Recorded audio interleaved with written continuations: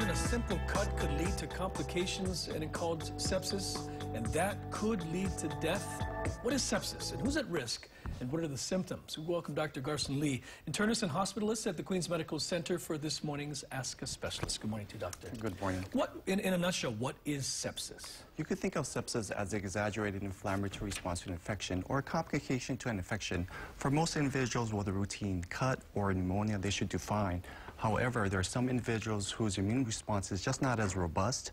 As a result, it can overwhelm the patient's immune response, whereby blood vessels dilate, dropping blood pressures, compromising blood flow to vital organs, and can cause shock and death. And mortality rate pretty high.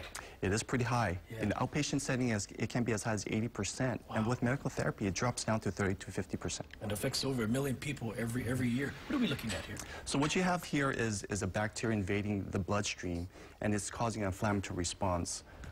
So this is what you folks see when you take a blood culture, if you will, and that's when you determine it's sepsis?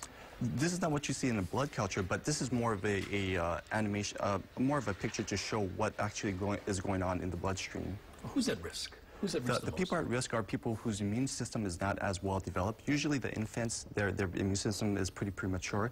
People over the age of 65, their immune system is starting to wane a bit. Other people are people with chronic conditions such as diabetes, end-stage renal disease, liver disease, and malignancy. Symptoms? What do they look like? Symptoms, think of your common cold symptoms that's progressively getting worse. But on top of that, you have a heightened inflammatory response signified by rapid heart rate, rapid breathing, and persistent fevers. And the symptoms can intensify very quickly? Yes, that's correct. Okay, what should you do if you think you have sepsis? You should consult your physician immediately.